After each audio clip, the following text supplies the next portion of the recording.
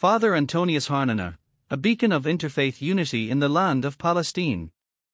In the heart of the tumultuous region of Palestine, where political and religious tensions often dominate headlines, an inspiring story of interfaith unity and resilience emerges.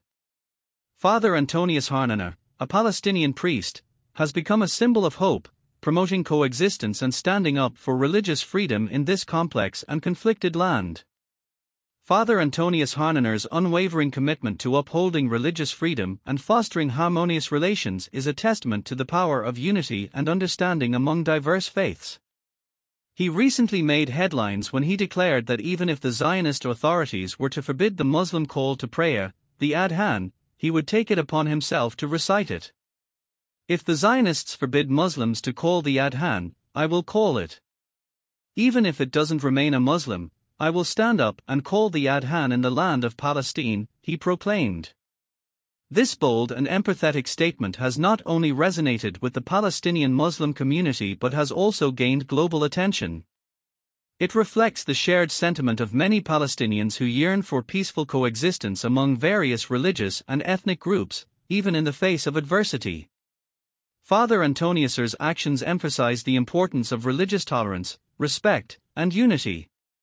His willingness to stand up for the Muslim call to prayer is an act of solidarity that transcends religious boundaries, highlighting the common humanity that unites us all.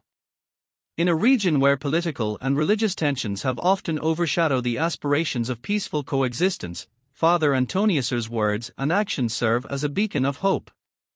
They remind us that it is possible to rise above our differences and come together in the spirit of understanding and unity.